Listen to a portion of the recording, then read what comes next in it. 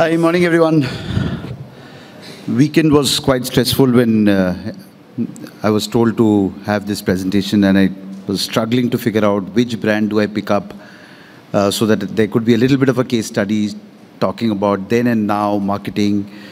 Also wanted to ensure that it's not a lot of gyan and concepts and this can happen, this is the way the world is going to transform and change. Whatever I've put across some slides, and I'll try to talk. And in the process, I also realized that I've become very old when I can talk about then and now. But the challenge is always to stay contemporary. So I've finally decided to pick up a brand which is closest to a commodity. This is the brand, and she mentioned AASHIRVAAD. So this is the brand that I'm talking about. It's now about 6,500 crore. It enters around 35% of all India urban households. It's 40% by volume when it comes to the category, branded atta category. So lots of drum beating I've done right now, but let's come to the point. Let's try and talk you through how this journey has been. So next 20-25 minutes, I'll talk you through the 20 years of journey that the brand has gone through. This was the time, 2002, she mentioned May, it's actually 25th May. So last year we just completed our 20th year. So very, very small branded atta as part of the entire atta wheat chain. It still is small. It's still around 15% of the entire atta wheat category at an all India urban level. Forget about the rural part. At an urban level, it's only around 15%. So when we wanted to enter the category, the usual set of consumer problems came through, which is कि consistency नहीं है, कभी रोटी hard बन जाती है, कभी पिसाई ठीक से नहीं होती है, कभी you will find that there is lack of husk in the product, the required quantum of fiber, and so on and so forth. So there was consistency as an issue. We had a strong agri background and a backbone behind that, and so we said that, okay, can we solve this problem? And yes, we can, because we will be going to the farmers directly, picking up the product, wheat from them, and would do the necessary in terms of providing a consistent product, whether it's a harvest period or a non-harvest period. The other obvious fact that came from consumers is that, you know what, we need atta, but we need it very fresh. So that's a supply chain issue that we needed to solve, as well as manufacturing unit issue. So we ensured that the distance to market was very low. At that time, I think it was around 250 odd kilometers. Now it has come down significantly, which is around 130 to 135 kilometers for a manufacturing unit to a consumption center. So through that, what we ensured that we had a large learning curve around what are the wheat category, types of wheat which we would take and keep with us throughout the year to provide the consistent product. But let's come to the marketing piece. So back in 2002, we said that, okay, if AASHIRVAAD needs to get built, there is an angle of freshness, there's an angle of consistency that we are going to talk about, and that happens because we know atta, we know wheat, right? And when we are talking about the homemaker then, it was obvious to talk about the fact that she's an active nurturer. So let's look at the first piece of content created way back in 2002. And we will look at this journey from here onwards, how marketing has transformed for AASHIRVAAD.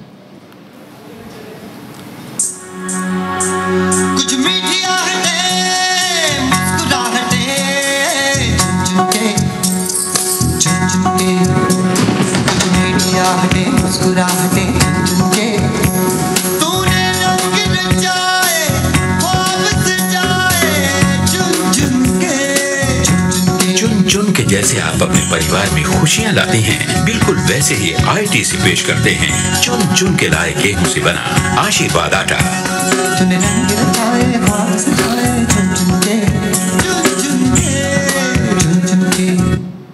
आशीर्वाद आटा, खुशियां चुन चुन के। Right, so you look at the entire semiotics of the communication, look at the homemaker that was portrayed. Very different from if you would like to portray a homemaker today. Having said that, cohortization, which we talk so much about today, started way back then because it was the same brand and we had to talk two different stories to take this product back across to consumers. While in North, it was an everyday staple, continues to be a 20 kg consumption per household per month, and where back down in South, it entered because doctors told them that we should move from rice to atta because that keeps you healthy, and hence you needed a communication which is all about activeness. So-called geo-based segmentation started right back then where the same brand moved in. Now, you will see the two packs on the two sides of the screen, and you will see that there are significant differences. While one had the traditional chakki in it, the other had an aspiration pulka, which was very difficult for a homemaker down south to really make, but they always aspired to make a pulka out of that atta there. And you had that symbol of trust. It was considered to be a north-based brand because it was in the category of atta and wheat. So you needed to build that angle of trust with the consumers. Now, it was just not about these visual cues. Let's look at, and I talked about the fact that this category and the brand was considered to be up from north. So if you asked a consumer down south, where does wheat come from? So Punjab, even today, that's the perception. So you wanted and needed to make the brand from from that market, and hence this communication. So the culture codes are coded back into the content piece, to ensure that there is a relatability of the brand down south.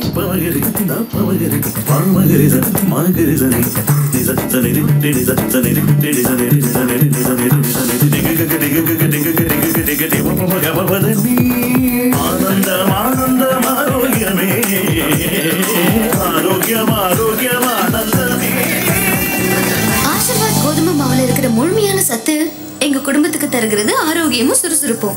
இது உங்களுக்கு தெரியுமா? The ease with which she danced is the ease with which you can make roti. It's always has been a tough one for them down south to make rotis easily, and it needed to have the culture code there, right? So we see the storytelling there, and I don't know if there are people from East here. The category codes in East had very different meaning system, which is all about fiber and hence keeps you active because of the presence of fiber in the category of atta. And it is in Bangla, so I'll play that. And these are all to talk about that entire concept of cohortization, geo-based targeting. ছুটকিরও আমার বিয়ে ছোট অনেক কাজ পড়ে রয়েছে কিন্তু হবে তোমার ভাই এসে গেছে সব কাজ হয়ে যাবে ছোট কেটারিং এর কি হবে হবে বৌদি হবে এই কেটারের ব্যবস্থাটা ওইদিকে দেখলে হবে ওরে ছোট সাহায্য কর হবে খালি হবে হবে। দিদি, এই দুই চাটুজে ভাই তো আকাশ পাতাল তফাৎ। তফাৎটা আটার, আমরা শুধু আশীর্বাদ আটার রুটি খাই। নরম আইটিসি চৌপালের গম থেকে তৈরি কলে পেশা আশীর্বাদ আটা। এতে আছে সঠিক মাত্রায় ফাইবার যা রাখে আপনার পরিবারকে।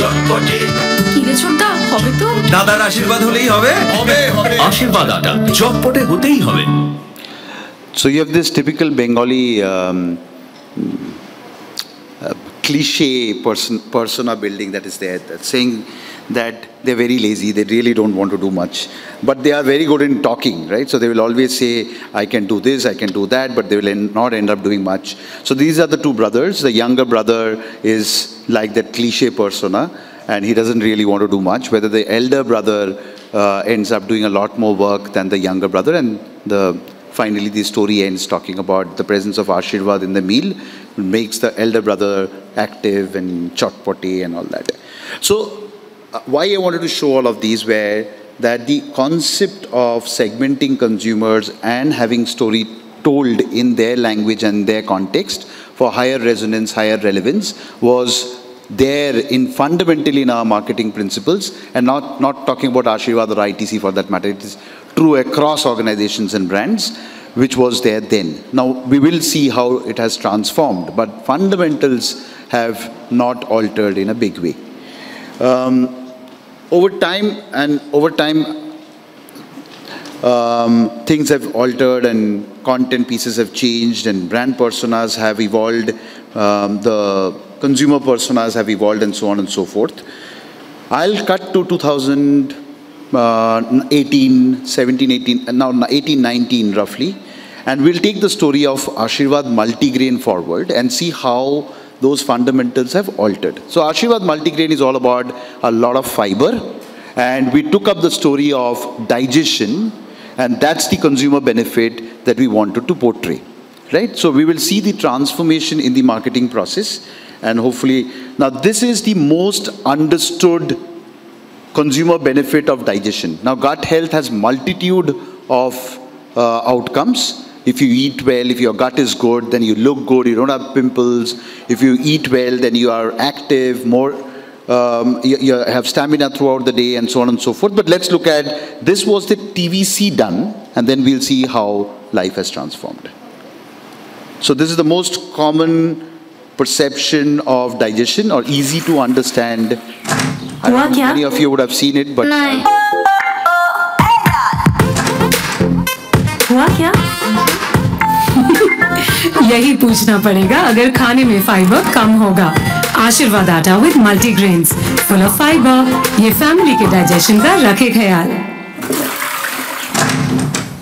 हो गया आशीर्वाद आटा with multigrains, happy tummy for a happy you from ITC। Right, so very easy to understand benefit with respect to digestion. But let's now look at how this same core message now gets transformed given the current context in which we are trying to build brand equity. And this is all being now driven by digital, and hence led a lot by the data that you are generating basis your digital processes. Now the first step that we are talking about is creating digital first creatives. So the idea is to create different kinds of consumer base.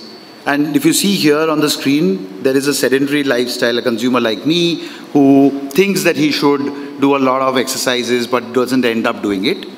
And then there are people who would like to avoid hunger pangs and eat less, help me manage my meal consumption. And that's why there is a content for them. So let's play one of them. Attention please, सारा दिन बैठे बैठे कैसे होगा digestion? Exercise और food में fibre, ये है एक सोल्यूशन। इसलिए रोज खाओ फाइबर वाली रोटी मेड विद आशीर्वाद आटा with multigrains. Okay. Similarly, you will have content created for, let's take another segment of consumers who are trying to avoid. Attention please, खाने में कम है फाइबर तो कभी कभी जाग सकता है, इसलिए रोज खाओ फाइबर वाली रोटी मेड विद आशीर्वाद आटा with multigrains. Okay, so different kinds of consumer segments, different kinds of cohorts, and for each kind of cohort, you would be constructing content, and then you would be targeting those cohorts with the content. It's something that we have been doing now for some time at a pan industry level, right? And if you see across, even there are certain lookalike segments from your first party data, and we will talk about our first party data a little more. Now what happens is, as you take these content forward, you would be doing these segmentation using one of your publisher platform, in this case let's say Google, and they will give you lots of segments, and then you will be trying to push across your content basis those segments. But they are not watertight compartment segments. There are lots of overlap as far as those segments are concerned. So to avoid that and make things sharper for yourself, then what did we finally end up doing? So let's take the first segment of consumers, active seekers of fiber solutions. You have created a content for them. You will sharp target those consumers. After 3 frequency, in fact 4 frequency, you will see that there is a consumer base who do not react to your advertisement piece.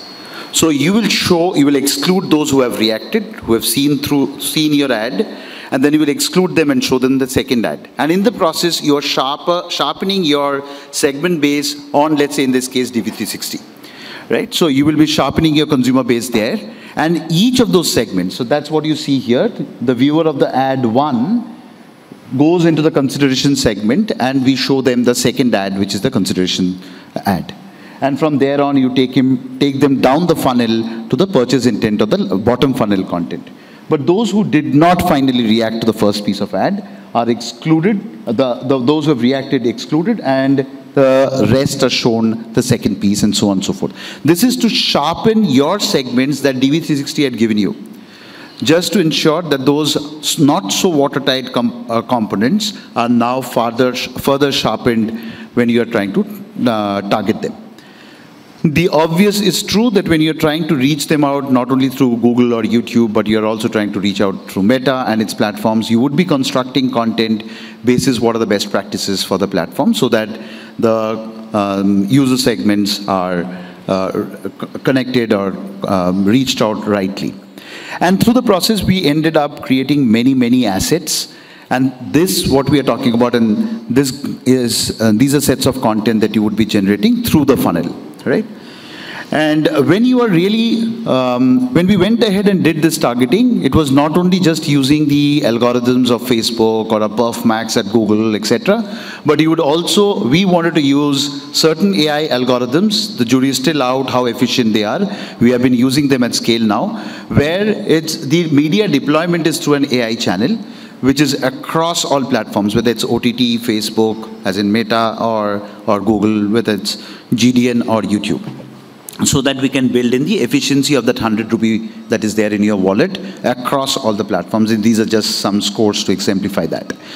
Moving on from there, it is just not about the content piece that you are pushing to the consumers through cohorts, but if there is a call to action and when the consumer is clicking on it, your landing page, or that means your bottom mid-funnel assets, your own assets, are they in sync? So for example, if you have been shown the sedentary lifestyle and you have clicked on that, when you land on your own digital asset, the page for that should also be in sync.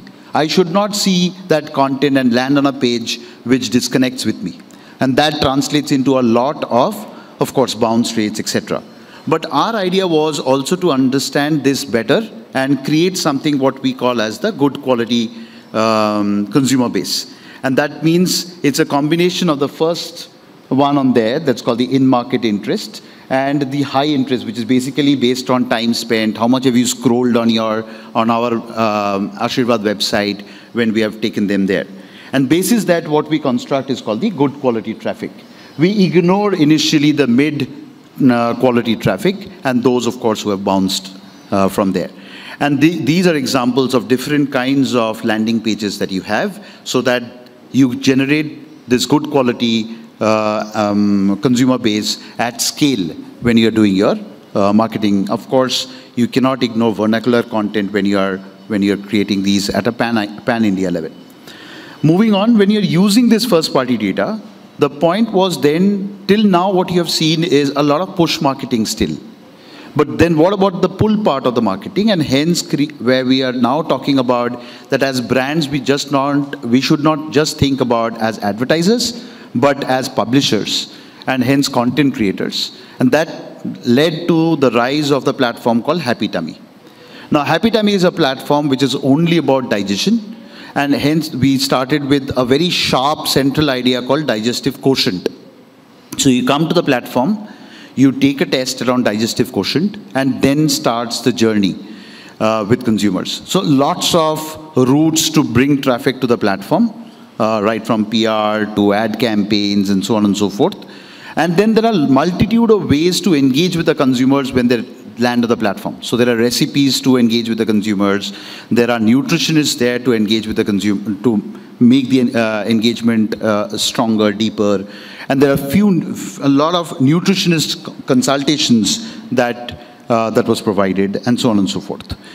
These are examples of that. And of course, somebody was presenting just before me, and there was an influencer part of the conversation that happened. Of course, we used your influencers to demonstrate. We use influencers primarily to demonstrate the USPs of the brand, and those were also used at scale. And this is how it all started as a journey.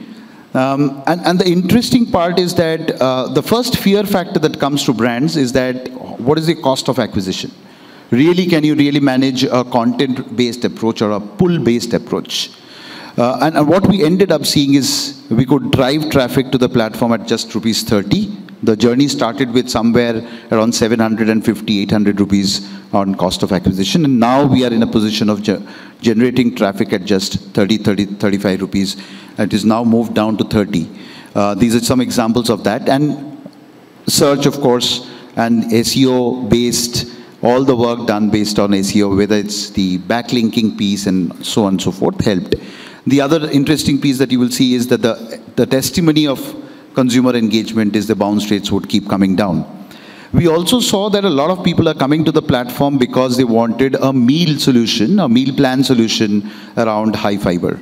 And that was the second set of levers that we unleashed in order to generate a lot of consumer pull and repeated views and stickiness and so on and so forth. So you see all these charts which are talking about hence how has the matrix improved, whether it's with respect to DQ or with respect to the meal plans.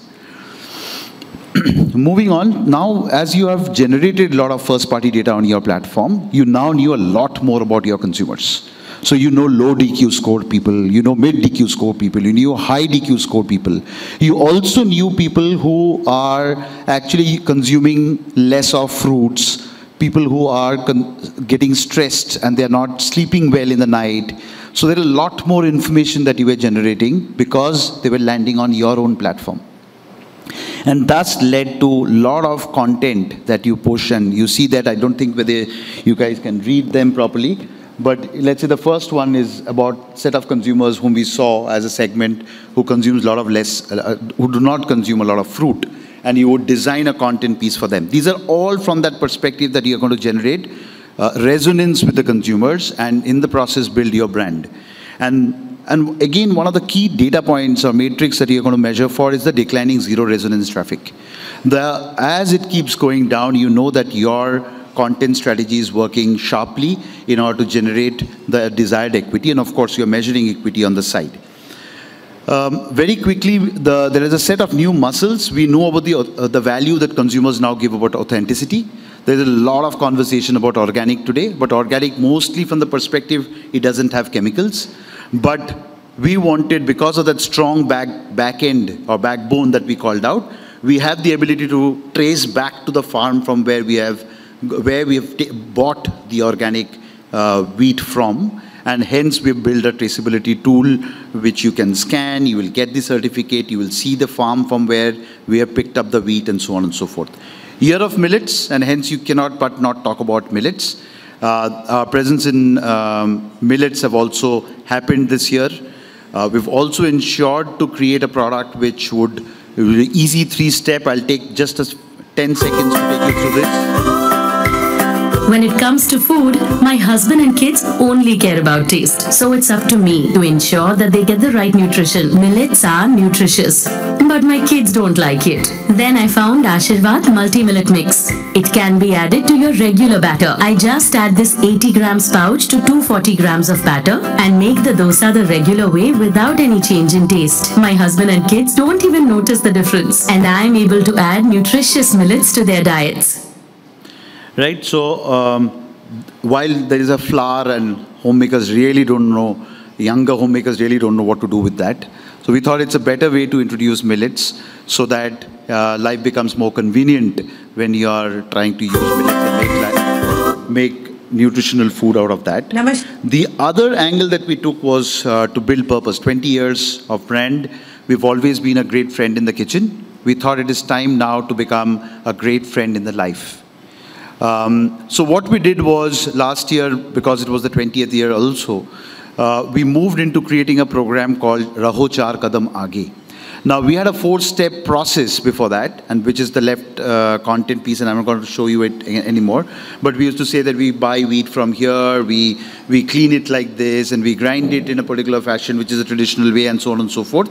But we said that let's take the same storytelling back into when we say we are a friend in your life. So what would that mean is that there was a phone number given, people had to register. We partnered with the organization called Hunar. We said that we are going to upskill you in different fields. And 75,000 women actually registered and have completed their course. We also tied up with Flipkart because we say it's just not upskilling. If you really want to make a commercial sense of that upskilling, then can you go there and sell your products as much as you want to or can? And that was the partnership. I know you are here and Reliance, but that's how the partnership went. And we found a lot of resonance. That was the first year that we have done, and we think that we will have different avatars of this as we progress. नमस्कार, मैं एक गृहिणी रही हूँ, screen पर भी और असल जिंदगी में भी, और दोनों में ही मैंने मुश्किल रास्तों पर चलकर अपनी एक नई पहचान बनाई है। तो आज मैं आपसे कहती हूँ कि आप भी अपने लिए एक रास्ता चुनिए ना, जो पूरा कर सके आपका सपना, और उस रास्ते पर आपका साथ देंगे हम, आशीर्वाद आटा और इंडिया टुडे ग्रुप के अभियान रहो 4 कदम आगे के जरिए। So we talked about the newer muscles, we talked about authenticity and traceability, we talked about, of course, millets and health, we talked about giving a new purpose to Ashirvad and a new meaning to the life, in the life of the consumer, and then, of course, customization of atta. Customization is, as we all understand, is another important vector which consumers value a lot. And this is now available on itcstore.in right now, and now we've also launched a new platform called Ashirvad Chakki, where you can choose your wheat, you can choose your desired mix, you can choose the way you want to grind it, and your grammage that you want, and those combinations, and it is actually made once you order, and it's actually delivered to your house next day with the timestamp, your name on it, and everything. So that's the customization route. So these are new muscles that you're flexing, and hence these are all critical. So there's a digital aspect, this is completely data driven. We discussed that piece, but these are newer muscles which the brand needs to keep building. So going forward, just a few, now finally one Gyan or two Gyan slides on it. If you see the entire journey, there's a lot that you need to build at the core, which builds conversations. I think that's the core, and how can you build that conversations, because it's no more a one way, it's no more that chun chun ki ad that we had created in 2002. It is all about now to build newer muscles into the brand which can fuel talkability. Then hence becomes, these are the few strategic pillars that we believe are key for us, whether it's content based on value exchange, whether it's building connected experiences, whether it's excellence in full marketing and full funnel marketing, etc. But these are also now being enabled by a lot of AI tools that are around with us. And I've used the word connected multiple places, and we feel that this is the kind of touch point ecosystem that one can probably look at. We are looking at this very closely and strongly, where it's just not about a siloed approach, but a connected approach, whether it's in the space of data, whether it's in space of storytelling, whether it's push-based marketing or content and hence pull-based marketing. And that's not possible without a huge set of partners in the ecosystem. And because as an organization, you're not going to build all these skill sets or your muscles to build that. And while we do this, we are extremely paranoid about the fact that there is a lot of stuff that is happening there which you need to protect your brands from, whether it's the ad fraud, whether it's the brand safety, a lot of reputational angle which are at stake, and of course we don't know when the new bill is going to come through. But this is an area which we are extremely paranoid about and becomes extremely important for all of us to look at very carefully. Thank you.